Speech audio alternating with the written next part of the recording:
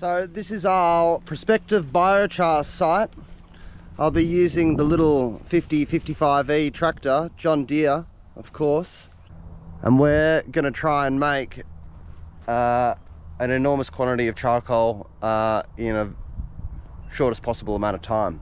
I suppose a big part of this is going to be whether I can use this machine as a grader and or to dig out this ground. It's a sandy soil. And we'll just see how many passes I get and how strong the soil is. So I'd like the edges to stand upright properly. We'll see how we go. It's about 12 meters long now, and in some parts it's a meter deep. It's not a perfect hole. The tapered edges come off roughly down to the last 20 centimeters where they go to 90 degrees, 10 to 20 centimeters. Probably the ideal is about 10 centimeters, but if I keep trying to make it right, I'm going to end up putting like another cubic meter of dirt out, and you know, we want to avoid the sand getting into the charcoal. It'll end up determining what we use it for, whether it's horticultural purposes or feeding to animals as a feed additive. But I'm pretty pleased with this. It's a dream to dig in this sand.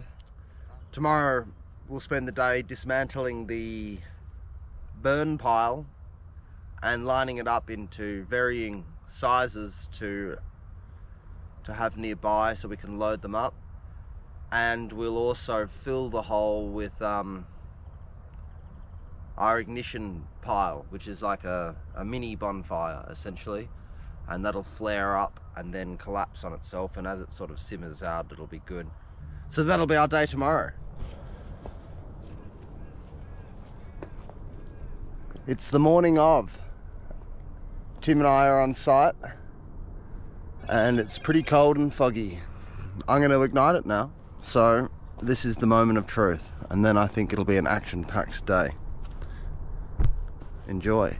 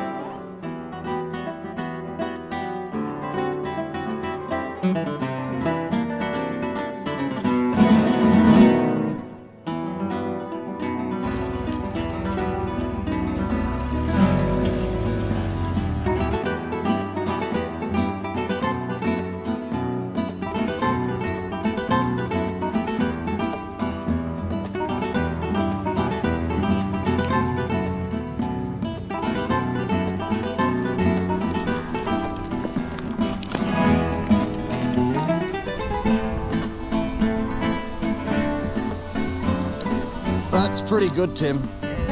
That's really good.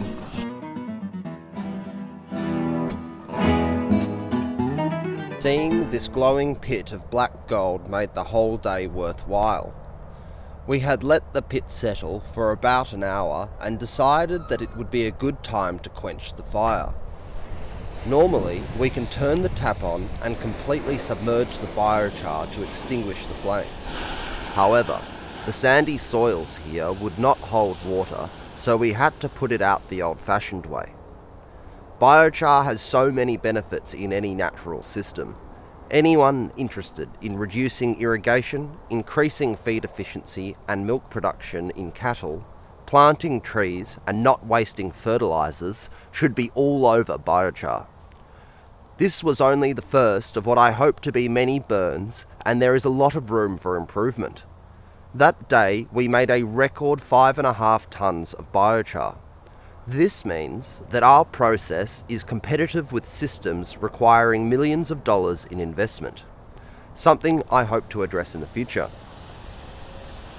According to a 2020 report by the Australia-New Zealand Biochar Industry Group, this biochar will go on to provide a net end user benefit of 110,000 Australian dollars.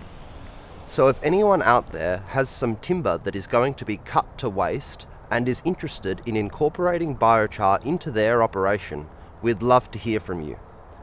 We can process any waste wood, fire-ravaged plantation, windbreak or burn pile into high-quality farm-scale biochar. So check us out at possibleagriculture.com.au.